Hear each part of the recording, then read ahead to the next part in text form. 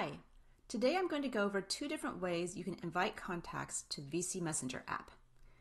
So the first way is you just go to your contacts over here, click on contacts, and you just put in the email address of the contact. So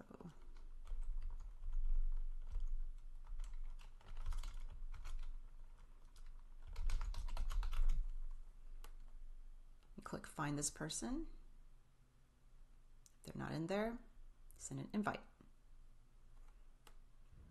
Very simple. The second way is to get your invite link.